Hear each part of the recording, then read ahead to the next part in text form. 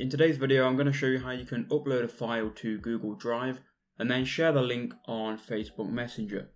So this is going to show you how you can do it on the mobile app. So what you need to do is open up Google Drive, log in, then click on the plus button and choose a file. So I'm going to click on upload here and choose a file. So for the sake of the video, I've uploaded a screenshot to Google Drive, and if we just refresh it here, it should appear soon.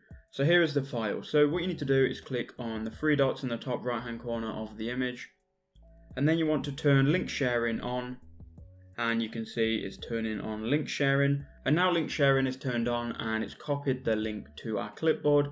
You don't have to do anything else. Now we can exit out of Google Drive, we can open up Facebook Messenger, and here you can share the link with any of your friends. I'm in a chat with myself, and all I'm going to do is paste in that link.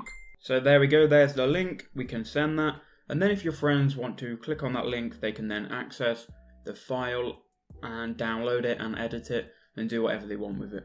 So I hope that video helped you out. If it did, please do leave a like, subscribe, and I'll see you all in the next one.